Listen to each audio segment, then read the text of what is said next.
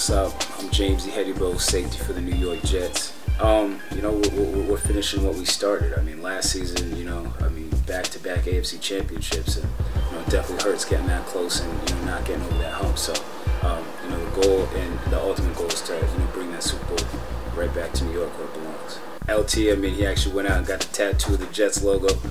More power to him, but you know, I would never, would do that with the Jets logo. I mean, the helmet's good enough for me. Amazing trip. I went down with my foundation, Hope Africa, and it's kind of acronym helping our people excel. And that's exactly what we did. Went down, brought books. Had a football camp, so to speak, for the kids, and had a health clinic as well where we treated families and children and everything. It was an amazing trip. I'm actually out there for a week and a half, so we got a lot done. We had long days, from 6 a.m. to around 8 p.m. at night. So we got a lot of work done, and a lot of good came out of it. So wow, what's in my car right now? I have to say it. I'm rocking a Lil Wayne. No ceilings. That's exactly what's in my car right now. Cause definitely big Lil Wayne fan.